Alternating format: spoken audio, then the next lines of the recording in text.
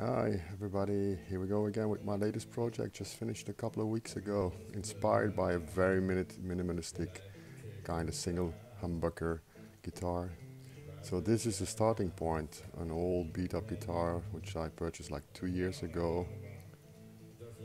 My first attempt to restore it into a Stratocaster, and then afterwards kind of make it like a replica 1987 Frankie.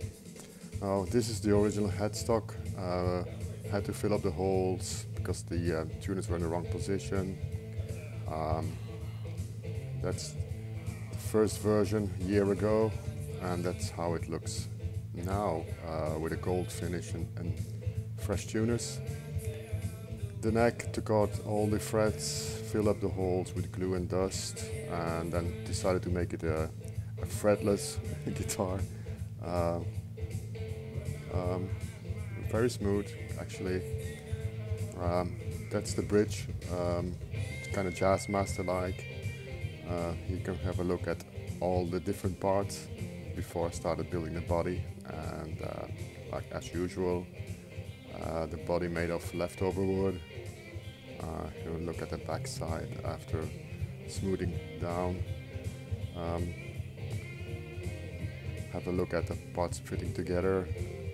Now I made a hole for the neck and the bridge, then further routing for the electronics, as usual, all with hand tools, no routers.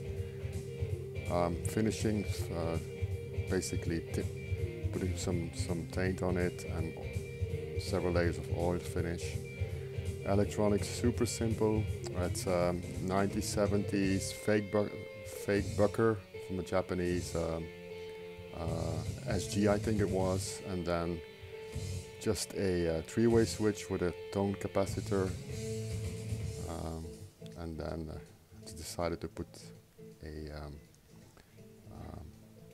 dollar bill and a dollar stripes to fill up, to hide the joints in the wood.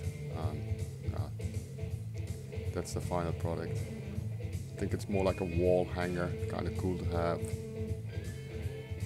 or maybe just to play a little bit of slide guitar on it. Sounds actually quite good, but